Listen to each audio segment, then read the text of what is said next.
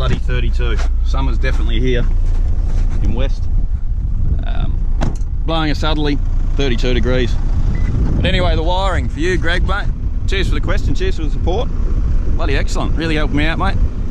The wiring to this front bar, I don't know if you can hear with the wind, it's a bit of a pain. Sorry about that.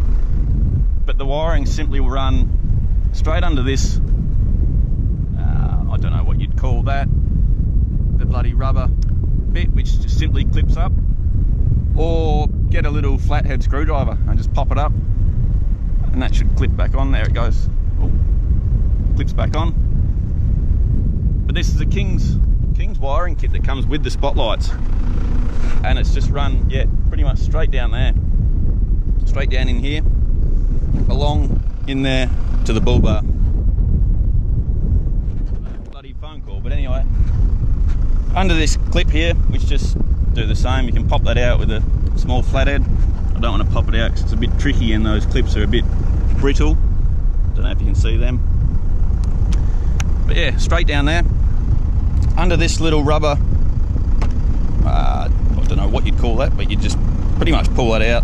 You can manhandle that a lot and it's fine, does the job. Clip back in, you just manhandle it a bit more, and she should pop in, maybe.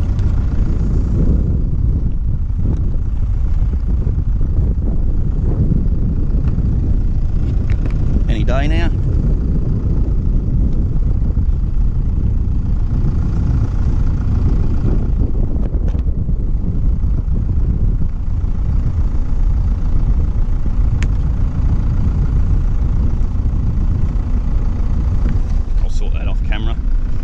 But that, yeah, runs inside the bonnet here, along to these lights here, which is just all in the King's kit for the spotlights.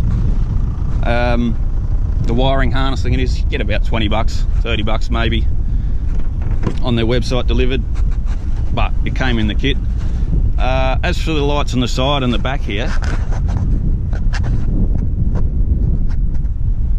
it is a bit messy at the back here, but it does the job for me. These side lights are run in this channel. Phone call, sorry about that. But yeah, the back, where were we here? The back lights, which are just simply, yeah, fed along this channel here. There is grooves in the Rhino-Rack. It is a bit messy, I think I mentioned that, but it does the job. There's another little clip there under the Prado, like the roof line, sorry, clips in. Run it straight down there, and if you pull these back, there is a little gap there where you can run that pretty much down, the whole way down here and into here. But I will be doing a separate video on this rear setup, what I've got going on in the back here and the power wise. But that's pretty much the short story for you of how I've run these wires on this Rhino-Rack. Does a bloody good job, so I'm really happy with it.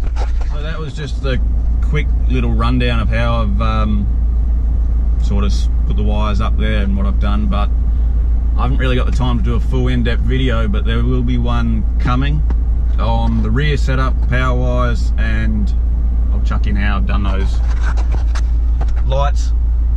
But yeah, that'll be in the new year hopefully, and I hope this helped you out, mate. Cheers for watching. If you like what you see there, give it a thumbs up, consider subscribing, it helps me out in more ways than one really, and I'll see you on the next one. Cheers.